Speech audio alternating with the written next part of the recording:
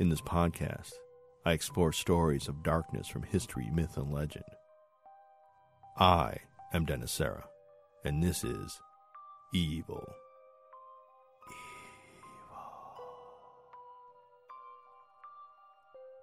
In 1973, a professor from the University of Illinois obtained a medical journal from Vera Orlov.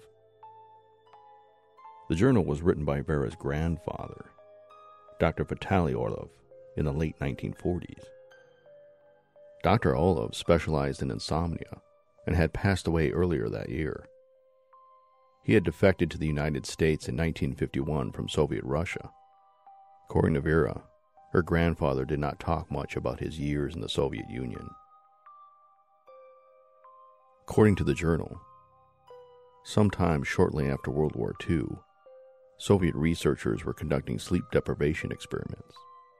These experiments culminated in a 30-day test on 5 political prisoners using an experimental gas stimulant.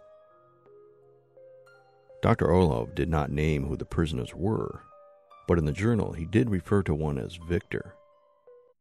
The prisoners were kept in a sealed environment to carefully monitor their oxygen intake, so the gas didn't kill them, as the gas was toxic in high concentrations. A chamber was set up with microphones and 5-inch thick glass portal-sized windows for observation. The chamber was stocked with books, a chessboard in pieces, running water and a toilet, and enough military rations to last all 5 for over a month. Everything was fine for the first 9 days. The prisoners hardly complained, as they had been promised that their sentence would be reduced to the length of the experiment if they saw it through and did not sleep for those 30 days. Their conversations and activities were monitored. As the days passed, they increasingly talked about traumatic incidents in their past, and the general tone of their conversations were increasingly darker as time went on. After 10 days, they started to complain about their circumstance and started demonstrating paranoia tendencies. After 12 days, the prisoners stopped talking to each other and began to alternately whispering into the microphone. It appeared they thought they could win the trust of the researchers by turning on their fellow prisoners. The researchers suspected that this paranoia may be a side effect of the stimulant gas. After 14 days, one of the prisoners began screaming. He would run the length of the chamber repeatedly, screaming at the top of his lungs. It was reported that it lasted for almost 3 hours, until he was only able to produce an occasional squeak from his damaged vocal cords. The researchers noted that the most disturbing thing about the screaming prisoner's behavior was how the other captives reacted to it. They didn't seem to notice at first. After 15 days, the other prisoners continued to whisper into the microphones. Then a second of the prisoners started to scream. The first seemed to silently scream along with him, both prisoners running back and forth. After 16 days, the 3 quiet prisoners began to calmly tear the books apart. When that was complete, they smeared feces over everything, including the observation portals. All of this was taking place as the other 2 prisoners ran back and forth, trying to scream. After 17 days, with the researchers unable to see through the feces-covered portals, they noted the room fell silent. No whispering, no screaming, nothing. After 18 days, still nothing. After 19 days, the researchers heard only running water. When the experiment reached its 20th day, after much debate, The researchers broke experimental protocol and used the intercom. They hoped to provoke a response from the prisoners. They were met by only the sound of someone turning off the running of water. After 21 days, the researchers were desperate and announced over the intercom, "We are opening the chamber door to conduct brief medical examinations. Step away from the door, lie flat on the floor, and obey the doctor's instructions. Any deviation from these orders will result in immediate and lethal force from the armed guards. Compliance will earn one of you your immediate freedom." It is reported that a single response came from inside the chamber. "We do not desire to be freed." The researchers were unable to provoke any other response using the intercom.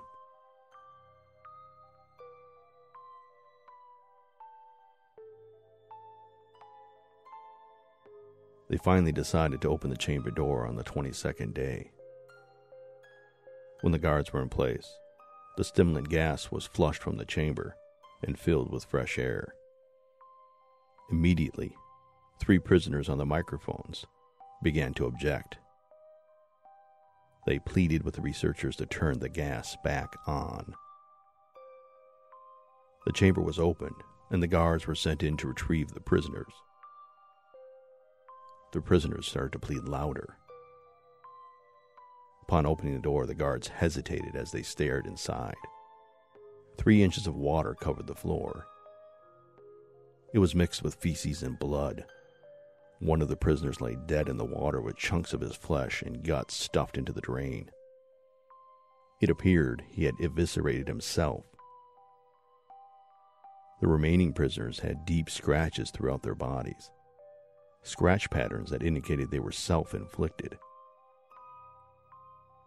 Each prisoner had deep bite wounds on their arms, as if they had been chewing on themselves.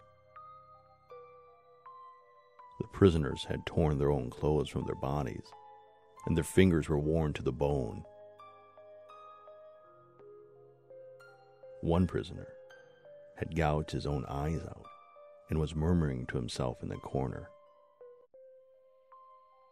The armed guards at the facility were hardened World War II veterans, and they were hesitant to enter the chamber. The prisoners screamed at the researchers and guards. They altered between begging and demanding to be left in the chamber and that the gas be turned back on. They were fearful of falling asleep again. When the guards moved in, the prisoners fought them. Several guards suffered lacerations and bite wounds. It took 12 guards and researchers to remove the prisoners. Dr. Orlov noted in his medical journal, the prisoners fought like cornered animals. In the struggle, one of the prisoners ruptured his spleen and was bleeding internally. The medical researchers attempted to sedate him, but this proved difficult. He was injected with 4 times the necessary dose of potassium bromide and still fought like a madman, breaking the arm of one of the guards. The prisoner fought furiously against his restraints while the researchers attempted to put him under. He almost managed to tear through a 4-inch wide leather strap on his right wrist. In those moments, the prisoner realized he could not resist the sedative any longer. He was slipping into unconsciousness. Dr. Orlov noted the look of utter horror in the prisoner's face. The prisoner could only mouth the words, "Stop, please," as he blacked out. Soon after the prisoner's eyes closed, his heart stopped. Later, an autopsy would reveal the prisoner had broken 9 bones in the struggle. The majority were broken from the force exerted by his own muscles. The surviving prisoners were restrained and moved to another room. The blind prisoner continued to murmur, "I am free. I am free. I am free." While the remaining prisoners were secured, an argument broke out between the researchers and the military officer in charge of the facility. The military wanted to dispose of the prisoners, but the researchers wanted to further test the subjects. Apparently, the argument became quite heated as the lead researcher claimed the experiment was ultimately under his authority, and the military officer claimed the military had authority over the entire facility. The two continued to argue, and neither would relent. The argument spilled over to the room of the restrained prisoners, researchers standing off with the armed guards. As the argument continued to escalate, the two parties failed to notice that one prisoner had freed himself. With the help from the sweat, blood, and feces covering the prisoner, he slipped out of the restraints. He had pulled so hard to gain his freedom, he removed the top layer of skin from his wrists and knuckles. At this part in the journal, this is where Dr. Orlov actually records the prisoner's name, Victor. He noted, Victor sprang from his bed, the guards shouted and raised their weapons. The researchers scattered about the small room, creating a whirlwind of chaotic movement. Somewhere, in the chaotic cloud of confusion and screaming, shots were fired. The blinded prisoner and the last remaining restrained prisoner were killed. Unfortunately, not all the bullets were true. One researcher was wounded and another killed. Victor sprinted down the hall looking to escape the facility. The remaining guards pursued him. In his confusion, Victor found himself back at the chamber he had been previously locked into. With the armed guards approaching, Victor sealed himself back into the chamber and barred the door with the remnants of the furniture. As the guards attempted to bash the door open, Dr. Orlov made his way to the observation room. Over the intercom, he could hear Victor in the room, laughing. Dr. Orlov clicked the intercom and began to speak. "Victor! Victor!"